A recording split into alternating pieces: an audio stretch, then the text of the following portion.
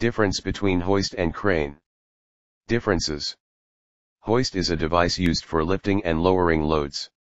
Crane is a device used for moving loads in different directions. Hoist is a simple device. Crane is a more complex device. Hoist can only move loads vertically. Crane can move loads vertically and horizontally. Hoist is one of the components used by crane in its wider uses. Crane incorporates the uses of other simple machines including the hoist. Similarities. Both are equipments used for moving goods. Both find their use in construction. Both were used in ancient civilizations as well.